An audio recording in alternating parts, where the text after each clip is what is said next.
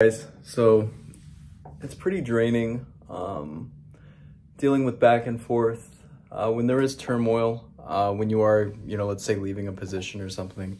It can be a bit chaotic on the mind. One thing I would suggest is making sure that you're still working out, making sure that you're still getting water, proper hydration, proper nutrition, because you want to make sure that your mind is well fueled and ready to think and ready to process. So if you've seen my last video, you know that right now I'm currently in the process of leaving the startup that I was at for the past year that I co-founded. Had a falling out with one of the team members who was the majority shareholder. And so here I am. I'm thinking of a topic that I think is beneficial. I love to study Machiavelli.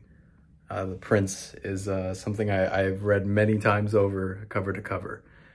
And I love when Machiavelli talks about knowing when to be a lion and when to be a fox. When to play head honcho, so when to be CEO, and when to play your department role and serve the CEO and serve the shareholders. Always serving the shareholders. But I think that perspective is interesting, because as an agency, right? So serving multiple clients, the dynamics are different. So I technically am the CEO of my contracting agency, right? But at the same time, I run departments for other companies, other agencies as well. And in that sense, I'm a fox there. And so when I am, marshaling my clientele itself, I'm that of a lion. I'm that of the CEO. I'm that of the decision maker.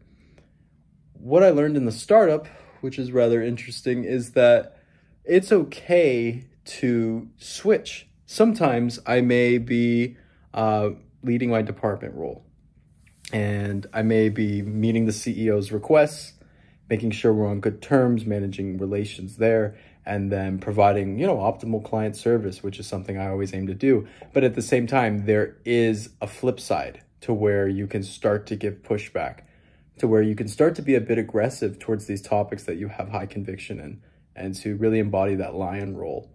And I think that it's all right to see your convictions through to the end. I think that will allow you to respect yourself and to let go of any repressed frustration. I remember I was into like mangas and stuff when I was a teenager, and one of them said all frustration stems from one's own incompetence. And so I realized that any frustration or repressed emotions that I have that I may body inside, sometimes it may be best just to express that in an elegant, well-organized manner, but to explain to a person why there may be some type of disagreement. So knowing when to be a fox is, let's say I work at, a fashion e-commerce company, and there's a big time CEO there. And I know that, this person has, more experience than me. They mentor me and they have knowledgeable insights. I'm obviously going to manage their task flow a bit different than a startup with, people my age that maybe don't have as much experience, where there isn't a defined leadership role. And I think it's okay to fluctuate between both.